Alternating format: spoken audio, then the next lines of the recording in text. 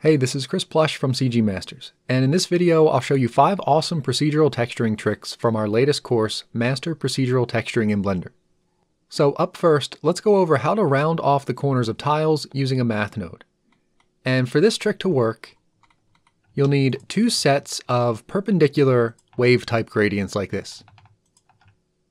And then when you mix them together using a math node set to smooth minimum, it'll blend each set of gradients together in a way that results in tiles like this.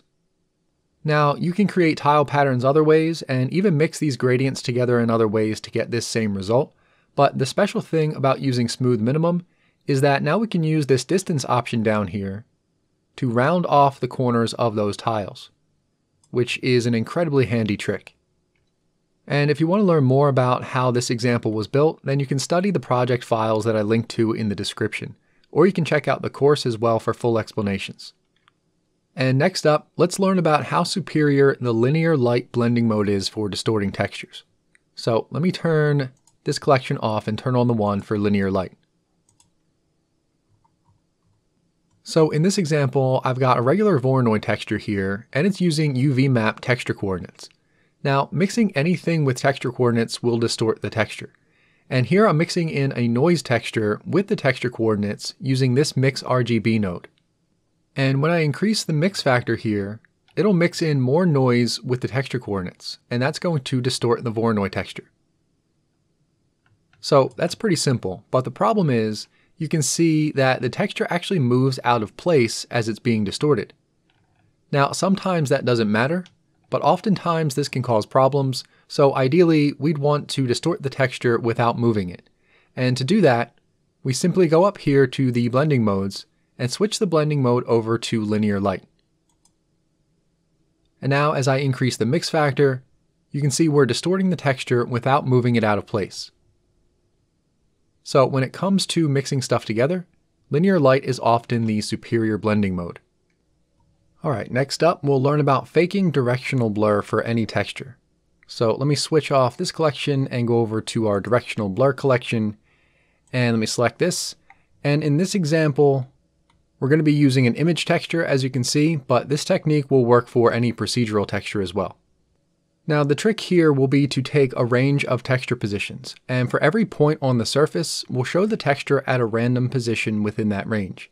And this is going to give us a dithered and blurry result. So right now we're using UV coordinates, and I've got these UV coordinates running into a mix RGB node set to add. And we're adding in a red value of 0.1. Now red represents the x-axis, so when you add that to texture coordinates, you're basically moving the texture along the x-axis. So when we increase the mix factor here, we're adding more red to the texture coordinates, and this is moving the image sideways. So this is our range of positions for the texture. And now to fake a blur, we just need every point on the surface to show a random position within this range of positions. And we can achieve this by running the texture coordinates into a white noise texture node. And then the value output up here would give us random grayscale values between 0 and 1 for every point on the surface.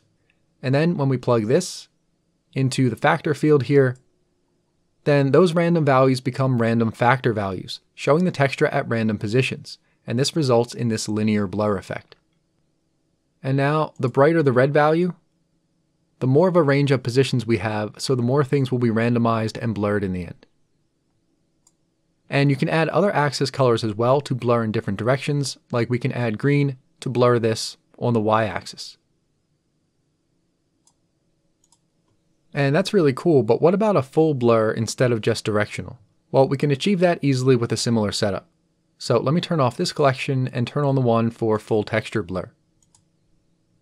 So here we have the same exact setup as before, but instead of adding red to the texture coordinates, let's add the white noise texture to it instead.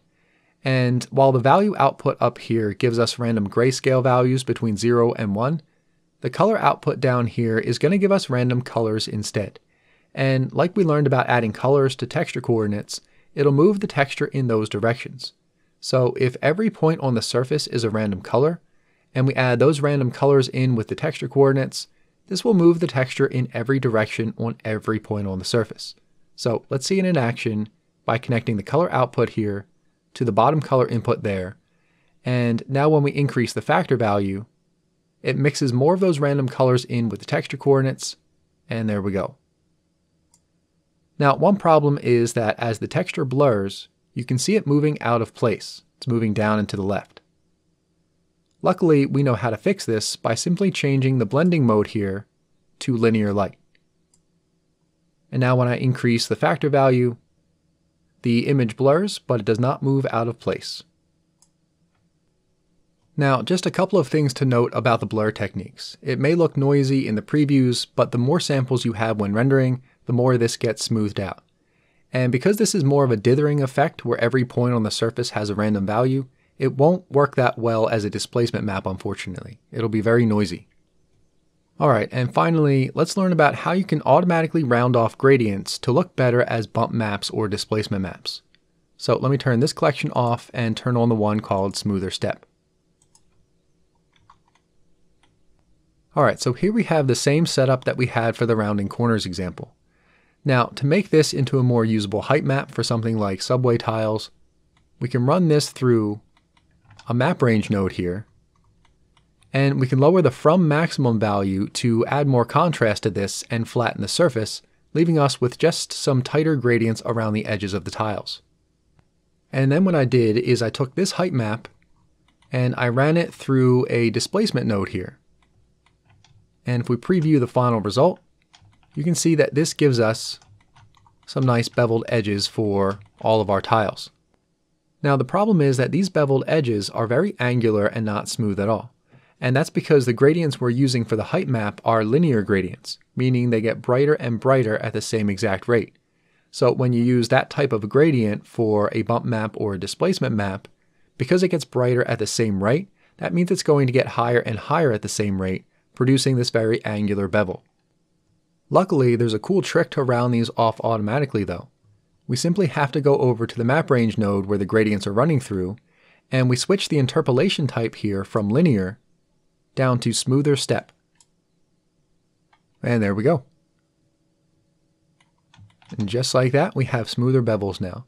Now the Smoother Step option here is basically like taking a linear or straight line and rounding off the ends like a Bezier curve.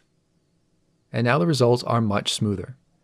Alright, so that does it for this video then. If you like these tricks, there's a ton more to learn in our course that has step-by-step projects full of tips and explanations. So check it out in the link in the description or head over to cgmasters.net, and I'll see you around.